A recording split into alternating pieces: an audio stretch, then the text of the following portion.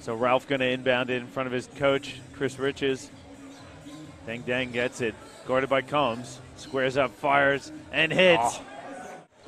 Yeah, you're right. Not sure of the logic on that. Maybe he was sort of on his way up, leaping for a putback, but didn't have control of the ball. So interesting call. Deng hits his first 3 of the night. We saw it last week. You know, he's going to have some go with him as well, and interested to see who picks up that slack as he goes again. And we've already seen a difference on the inside with Matt Hodgson being subbed out.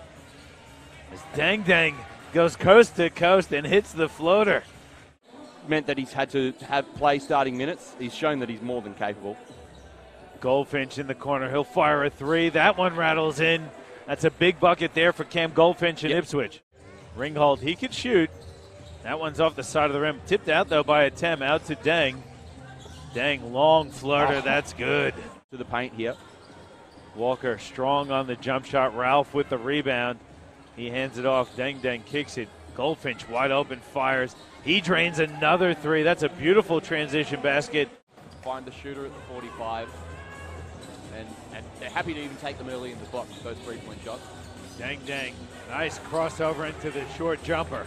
They dropped the 1 quarter, so they didn't get the maximum points, but to pick up 3 of the 4 quarters as well as the win puts them in a pretty good spot with 6 points. Yeah, absolutely it does. That's a good finish from Deng as well.